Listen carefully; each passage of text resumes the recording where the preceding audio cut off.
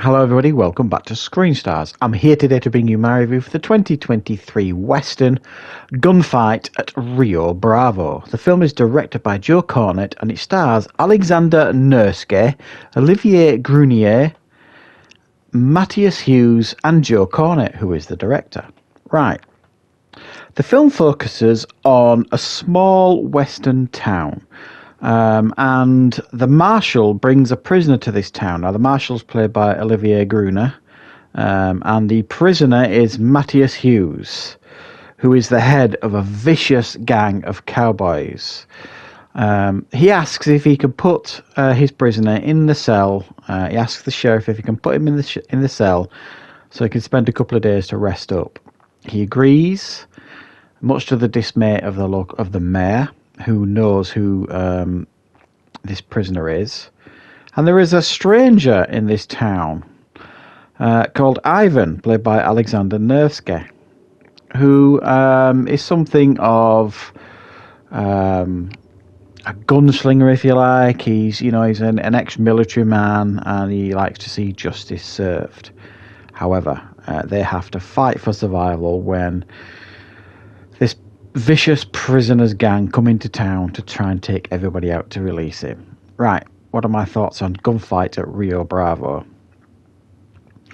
Well, as westerns go, and as low budget westerns go, because make no mistake, this is a fairly low budget film, but I've seen far worse low budget films in regards to how they are presented and looked. The film is competently shot, for sure. You know what I mean? They kind of know what they want to go for here. And it's quite a simple concept here. You've got a prisoner in a cell, and you've got, the local sheriff, the marshal, and this mysterious stranger all defending the town against this horde of, vicious cowboys who are trying to release their leader from this prison cell. So there's a bit of a Magnificent Seven type feel to the film, you know what I mean? It's going for a very familiar vibe, you know what I mean? Backs against the wall, everybody's got to pick up a gun and join in type thing. We've seen it many, many times over the years in westerns, so there's nothing new to it. It's a fairly simple story. What makes this film stand out to a large degree, and certainly makes it unique, is Alexander Nevsky is Russian.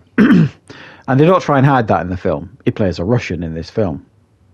Then you've got Olivier Gruner, who's French, who plays a marshal in this film. And you've got Matthias Hughes, who's German. So you've got all these European actors in a traditional Western. And it just feels odd. It really, really does. Now, if Oliver Gruner's name sounds familiar, he was quite a prominent martial artist action star in the 90s, did a few things. And the same with Matthias Hughes.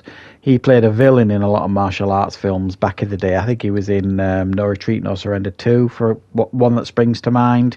But he's done more than that. He's did a few with Cynthia Rothrock as well, I think, in the past. And he's still in great shape as well for this film, to be fair. So you've got a Russian, a Frenchman, and a German in a traditional Western. Once you get over that hurdle, if you like, what we've got here is a fairly tidy Western that doesn't overextend itself. It doesn't focus too heavily on dialogue that none of them are going to be able to deliver in a massively convincing way. And there's no other complicated plot lines thrown in for good measure, basically. They kind of stretch it out in a nice tidy fashion over the 90 minutes or however long it is, and the gunfights are fairly entertaining. Like much of the last half an hour, like I say, is the defense of this town from this horde of cowboys. But some of the letdowns here in this film is this gang of vicious cowboys who are supposed to be coming to take their leader back just don't present themselves as particularly vicious. Most of them are old and pretty much broken down, you know what I mean? And they don't particularly act vicious. They try and do this one scene, if you like, to show you how vicious this gang is, because they kind of have like a knife fight with a prisoner. But you just don't buy it. Do you know what I mean? They don't feel like a particular threat. And the only one that does is played by Matthias Hughes, and he's behind a cell for 90% of this film, a cell door. So he's not given enough to do, and he could have been a credible threat here in this film, and you don't really get that. Another kind of mistake they make here in this film is the Ivan character, played by the Russian guy.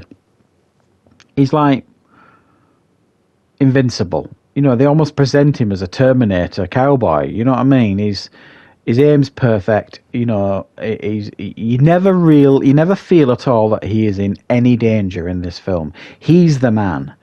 He's the top dog. He can take everybody out. And there's even a scene at the end where he changes his outfit and he puts on like this leather jacket. So he almost starts looking like a Terminator while he's going around this town killing the bad guys.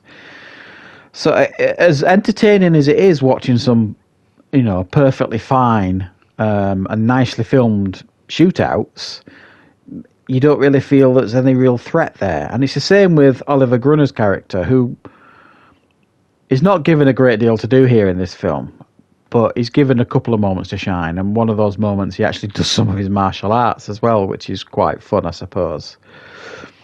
So I think what we get here is a quite tonally odd Western. There's no getting around it. A Western, you know, with a Russian in the lead, and a Frenchman and German bad guy, just feels odd. To say it, never mind to watch it.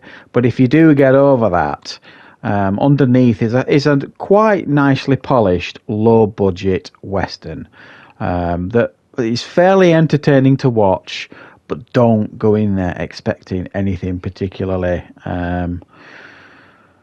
of real top quality, because you're not going to get it. You know what I mean? The budget is low, but the ideas are fairly decent that go into the film, and it is certainly it feels different when you watch it for the reasons that I have explained. So thanks for watching, guys. I hope you found this review useful. I will of course be back with more reviews and content on the channel very, very soon.